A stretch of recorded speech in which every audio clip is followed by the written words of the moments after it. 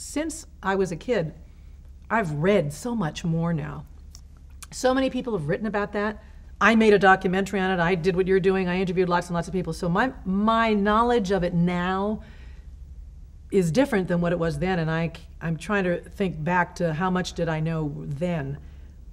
What I think is that when they ended up buying RKO Studio and turning it into Desilu, I was, 6, something like that, about around that age, and I just thought it was the coolest thing ever that suddenly Mom and Dad owned. They actually said they owned this whole place. So if I wanted to go to the prop department and just fool around for an hour and a half, I could.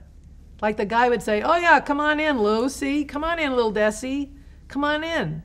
And they just go let us play with King Kong and all those amazing things that were in there. And it was magical. Magical.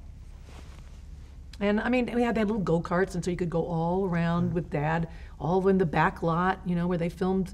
And he had 3 studios. They owned Culver City and General Service, and this one, and the Coenga lot, and that lot, where they filmed Gone with the Wind, and it was pretty amazing. Was your mother very involved in the business side? No, God no. She hated the business side. She gets a lot of credit for having run, the first woman to run a studio. Hated that whole thing. Hated it.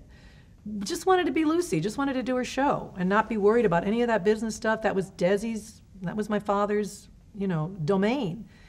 And when it didn't work out, that he was going to leave and she had to buy him out, she kept all the same people that he had hired, brilliant people, and took their advice for the most part. She relied on them as well she should. Made a couple of pretty good decisions on her own just by the seat of her pants. Like, no, let's not cancel Star Trek. I like that. I don't care if it's expensive. Or Mission Impossible, she had good instincts, but she really didn't enjoy the day-to-day business part of it at all.